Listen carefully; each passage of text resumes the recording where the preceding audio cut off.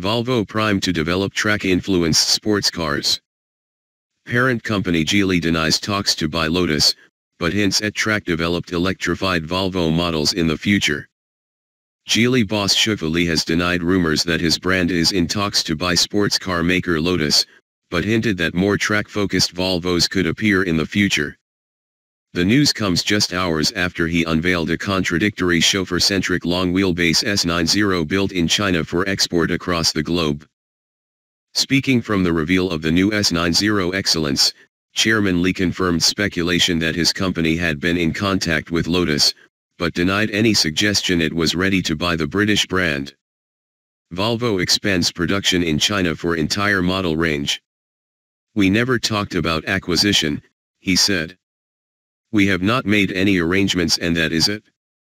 He went on to discuss the future of Volvo, with a distinct push towards its goal of offering a fully autonomous car to the public by 2021. "We would like to grow ourselves.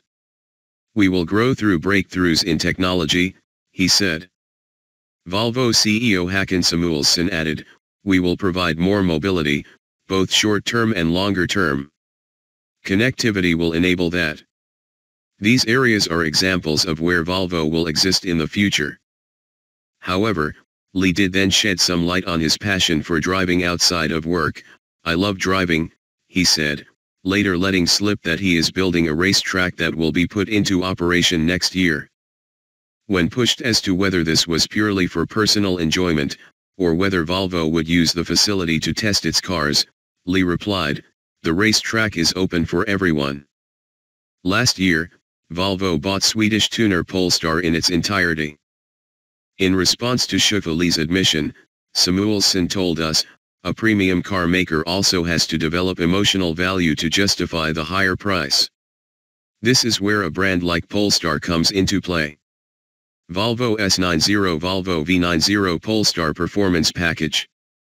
"We have bought that brand and we are going to develop it in the direction of premium, pure performance cars.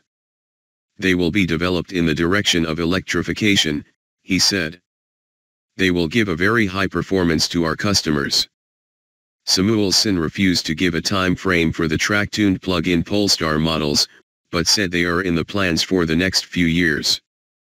It's likely an S90 would be first on the list, as the SPA platform which underpins both S90 and V90, as well as the XC90 SUV has been designed from the outset with electrification in mind. The 401 bhp T8 twin-engine S90 also shown in China this week is a hint at what's to come from the brand, meaning a Polestar version could have upwards of 500 bhp. The smaller CMA architecture, which will form the basis of the next generation V40 hatchback, will also feature plug-ins and pure EVs.